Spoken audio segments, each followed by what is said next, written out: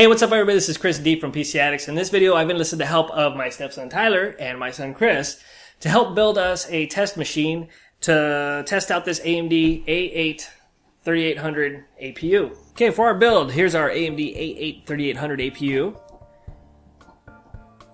And to cool that APU is going to be the Zalman CNPS5X CPU cooler. Some old free thermal paste I had laying around. Our Gigabyte motherboard. KINGSTON's HYPERX 8GB DDR3 RAM. A very old 500 watt power supply that used to be used for my main computer for a lot of years. And an old ANTEC ATX full tower computer case.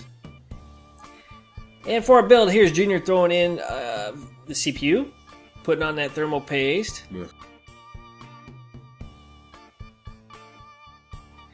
Putting on that awesome cooler. Very futuristic looking. Yeah, it's pretty cool. I'm very happy with it. Throwing in our RAM, of course. Very shiny. Our awesome screwdriver. I like that screwdriver, by the way. It's magnetic. Alright, so it's just a standard hard drive. Nothing special about it. I don't even know the size. Some specs, fuel deposit. So there we go. Hey, look, it's my setup. Yeah, this is Junior's setup. Of course, two monitors on the left is his computer, and this one. Playing Half-Life 1, or Half-Life Source, actually. Look at my elite skills. Then I'm sampling Skyrim. It's without recording on fraps. Getting maybe 13. Yeah. 13 FPS. Okay, here we are within Half-Life Source. I am very good at shooting things. I knew it wouldn't have any troubles running this, but I just wanted to make sure. It's kind of old, but it is running in the Source engine, so it looks a bit better. I know you can't take it down with conventional guns. I believe you have to use a rocket launcher, maybe, I'm not sure. But here's a little loading screen. As you can see, it loads very quickly. There are absolutely no slowdowns, even when you turn the flashlight on or off. We are going into Half-Life 2. It actually looks like we have 30 FPS, but that's just fraps limiting it. It was actually getting around 100 FPS without the flashlight on. Here I'm showing the dynamics of the physics in the Source engine. The explosion effects are same old Half-Life 2. Oh, look, a zombie. Yeah, absolutely no slowdowns so far. It looks good. Here we are with the flashlight on, just having some fun with the trap. Here we are in the Heaven DX11 benchmark. I'm actually running it in DX9 mode without ambient occlusion or anti-aliasing. But it did say DX11 on the top there. I know. Oh. That's just the engine. Oh, see, I don't know. It's running in the Unigine engine. Here we are with this little view. It has a lot of grass, it has a lot of polygons, it has to render a lot, so of course it's going to slow down. I'm not sure of the frame rate there. It looks like 14, maybe 15 while recording, got maybe 18 without recording. Here we have a pretty big overview. It has the massive dragon. I have it set to DX9, so of course it's not going to be what's it called? I'm not sure. Very good. Yeah. DX11 has a lot of features. And here we are going to Skyrim. It's what you saw with the camera itself. There's a lot of fog effects in this little beginning part. I wanted to show it because, well, a lot of people like me, we like to start new characters. We'll be seeing this a lot. So, cool. It's kind of important. Here we are just in Whiterun.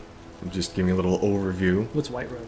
Whiterun is a town in Skyrim. Ah. It's one of the very first towns you go to. We're getting about 15 to 16 FPS while recording here. I wanted to sprint just to give that wider field of view. I'm showing you the slowdowns it gives when you look at the mountains, all the fog over there. I'm running no mods on it, it's just hardware detected settings, some default settings. Some stuff is set to medium, some is high, some is low. Here we are with max settings and the HD texture pack. You can tell it looks good, but it's kind of jerky, huh? Yeah. It's bad FPS for you. but it is a console port, so it does run pretty well. As you can see, it actually runs a little better, and I'm not sure why. And you're recording too. So.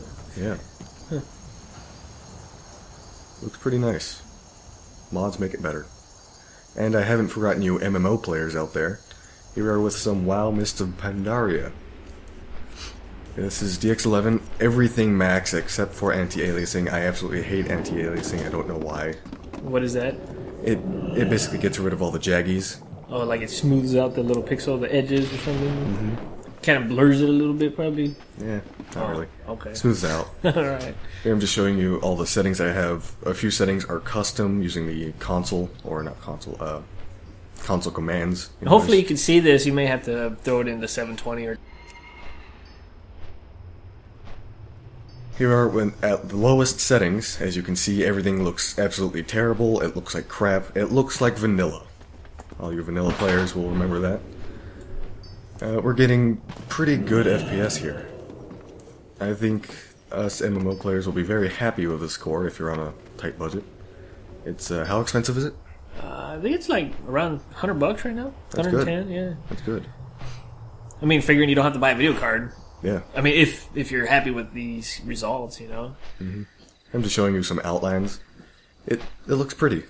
It looks better at 1080, but I didn't have a 1080p monitor to test this out, and since it can't run Skyrim very well at what is it? 1024 or 1280 by 1024, it's not going to run very well at 1080.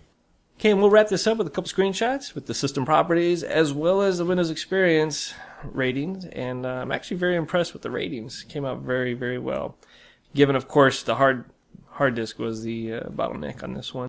Yeah, I'm very impressed with this APU, and I highly recommend it if you're on a budget and you're looking for a decent gaming system and not having to spend a lot of money on an extra video card. This thing will work out very well. And thanks for watching, guys, and leave your comments below.